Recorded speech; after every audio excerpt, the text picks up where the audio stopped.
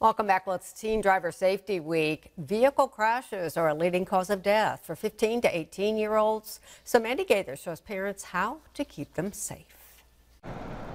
On the road, there can be a lot of distractions, and that can be dangerous, even deadly. In 2022, more than 2,500 people were killed in crashes involving young drivers ages 15 to 18. So there are a lot of options for parents who want to keep their teen drivers safe. Dr. Manisha Agarwal with Children's Healthcare of Atlanta says teaching a teen to drive safely starts before they're even old enough to get a license. She says parents need to set an example for their child. Don't text and drive. Always buckle your seatbelt.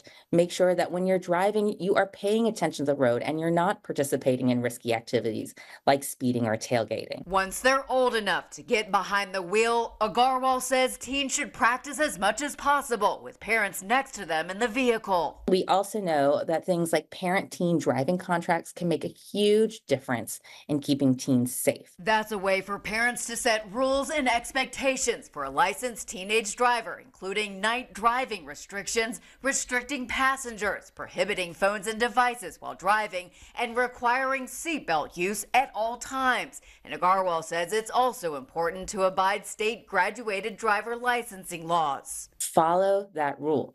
We know that when teens drive late at night, when they're driving with more than one passenger, those are all things that increase their risk of getting in a crash. For Health Minute, I'm Mandy Gaither.